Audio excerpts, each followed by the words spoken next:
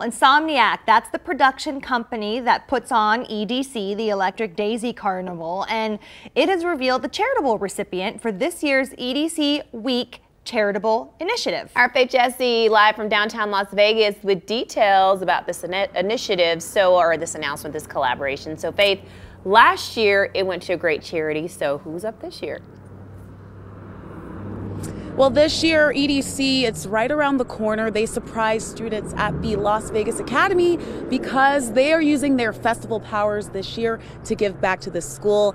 And students and faculty this morning, they were ecstatic. They were so excited to find out that they are the 4th recipients ever of this charitable donation.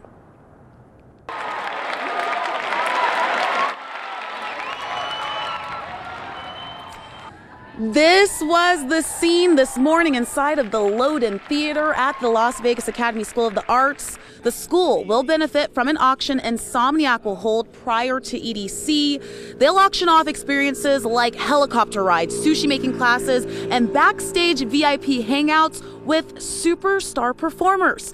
The money from that auction benefiting Las Vegas Academy, and it's a big chunk of change that's impacted Shade Tree's Children's Center in a big way back in 2016. They were the recipients back then. Nearly $120,000 donated to the center, transformed the area that services babies to 17-year-olds.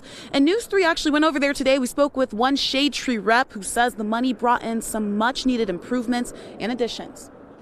I do pre-K in the mornings with the little ones. We do homework time. We have a group of volunteers that comes once a week and they do arts and crafts with them. We had a more space now. It was more open for us to be able to do more things than now, that before we were not able to do.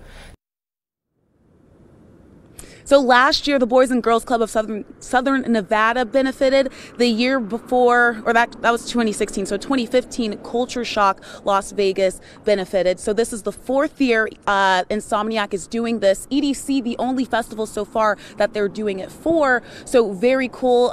Over the 3 years, they've given back $350,000.